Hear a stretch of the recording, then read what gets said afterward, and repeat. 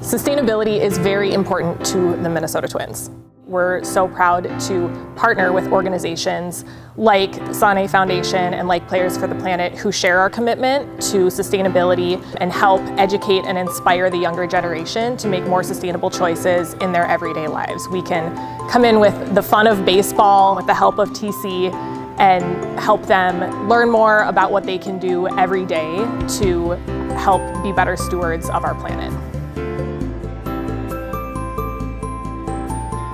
Today we came back with another workshop to teach the kids and introduce some of them to the process of waste sorting. It proved to be an awesome experience watching them go back and forth, separating them into 4 teams, and really to see how they could turn what they learn into actionable knowledge and actionable situation.